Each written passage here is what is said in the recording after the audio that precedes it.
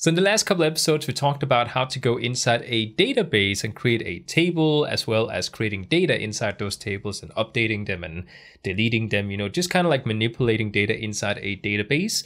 But we haven't actually talked about how to do that from inside a website. So that's what we're going to do today. As you can see, I have a very basic website in front of me. There's not really anything special here. We just basically have a index.php, which doesn't really have anything. There's nothing inside the body tag. So what I want to do in here is I want to go ahead and actually create a connection to my database so I can actually go in and run PHP code that can actually query this database. So in order to do that, we need to have a connection going first. So what I'm going to do is I'm going to go inside my project file and I'm going to create a new folder and I'm going to call this one includes. Now, includes basically means that this is going to contain files that are not going to be seen inside the actual website. So for example, a pure PHP file that just needs to run a script in order to do something, but it's not an actual file that we visibly see as a page, in the same sense as we see this index.php file, because that's the front page. So the include files are just basically extra files that just run code. The first thing I'm going to do inside this folder here is create a new file. So I'm going to say I want to create a new file. I'm going to call this one dbh.inc.php, which stands for database handler.includes.php. Now, it's very important to point out here that it is possible to go in and name it as dbh.inc, which is also a kind of file that we can use and create PHP code inside of. But this kind of file can create issues. And some people, when they hear that I call it .inc.php, think that we are creating a .inc file. That's not what we're doing here. The .inc is just a naming convention, so to speak. So it doesn't really do anything. This is going to be a PHP file. So in this case, we could call it dbh.inc, or you could call it dbh-inc, or just dbh-inc if you wanted to. It's really the same thing because it's just a name. So don't get confused about the naming convention that I'm using here. It's just a way for us as the developer to know exactly what kind of file this is. So what I'm going to do is I'm going to name this file and create it. And inside this file, I'm going to open up my PHP tag so we can actually create some PHP code. And it's important to point out here, because we talked about this in my syntax video at the very beginning of this course, that when we have a pure PHP file, we don't create a closing tag. So for example, you would create this at the end of a pair of PHP tags. We're not going to do that when it's a pure PHP file. And the reason for that is if we were to accidentally go below here and create some HTML or something just by mistake, then we can create more damage than, not doing that. Again, you can always go back and watch that episode at the beginning of the course if you want to know more about this, but we're just not going to put it in here. Okay, so going in here, what we can do is we can start off by saying that we want to include some information about our database.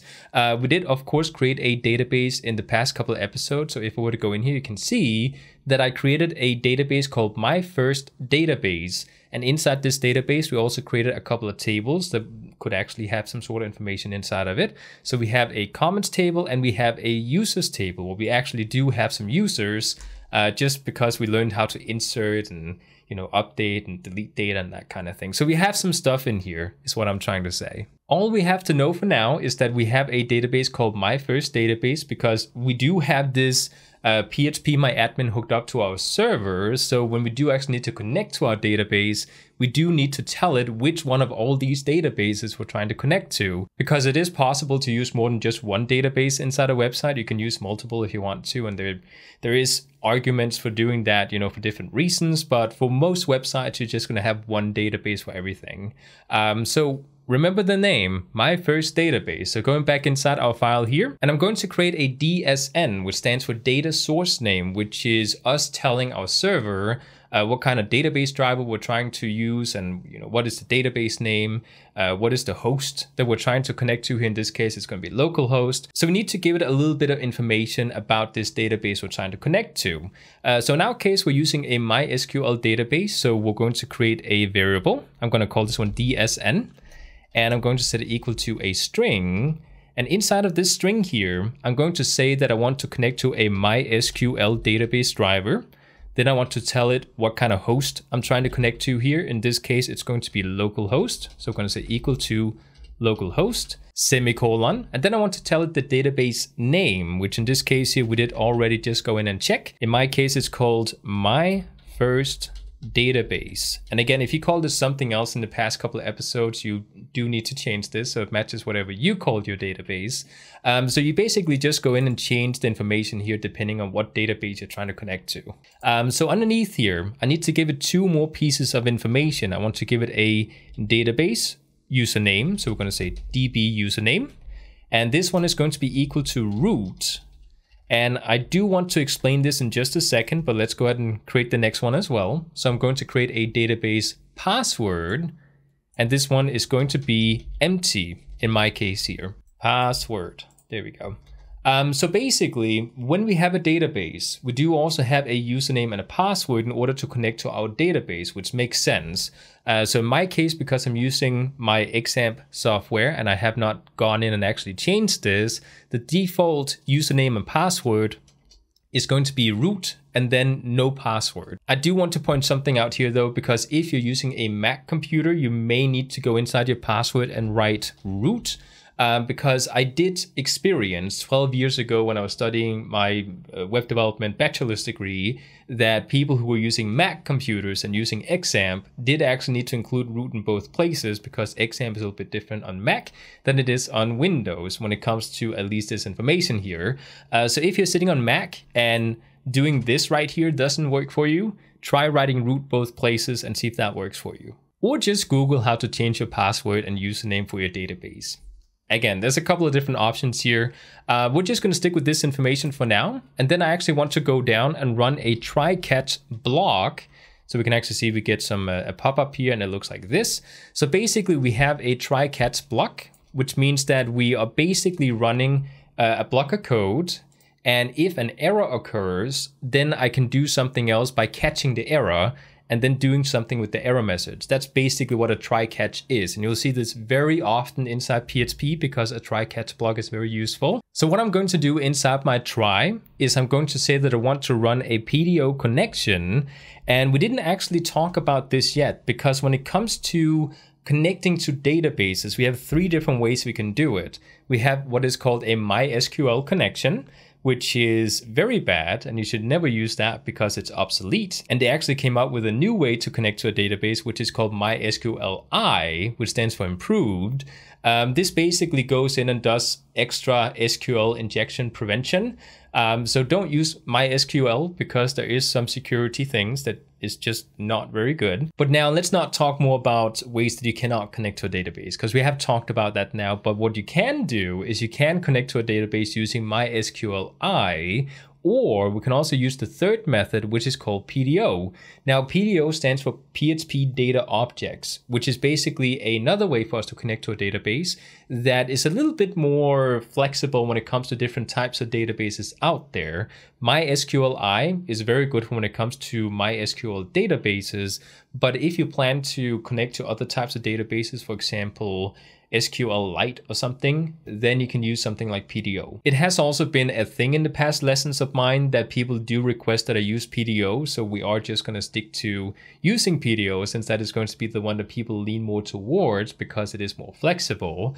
But for people who are curious about what exactly the difference is when it comes to the actual programming, when it comes to MySQLi and PDO, it's basically just the methods that change a little bit when you start programming it. If you are curious about MySQLi, you're more than welcome to look it up, but we're going to be using PDO in these lessons here. So having ranted a little bit about different ways to connect to a database, we are now going to create a PDO connection. So PHP Data Objects is a way for us to create a database object when we want to connect to a database. So basically we turn a connection into an object that we can use inside our PHP code and just refer to that object whenever we want to connect to a database. So what we're going to do is we are going to have a variable called PDO.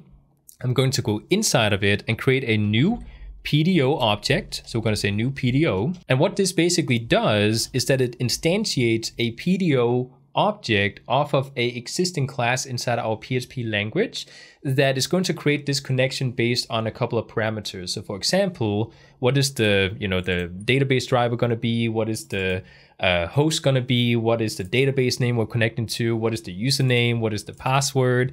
And then it's going to create a database connection object that we can use. So going inside this PDO, I'm going to give it a couple of parameters. The first one is going to be the DSN, which we just created up here.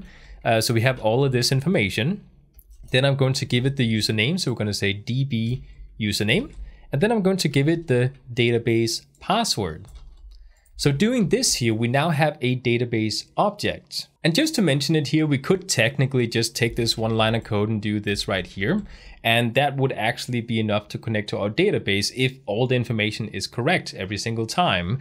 But we do want to have some sort of error handlers. If an error happens, then we want to be able to grab that error message and show it inside our website. So even though this is like the pure bare bone, enough to connect to a database, it is a good idea to run this try catch block here to, get any sort of potential errors. So what I want to do is I want to set a couple of attributes inside this object that we created here. We can do that by going in and say we want to grab this PDO variable that or object that we just created here, because now it's no longer a variable, it is actually a object.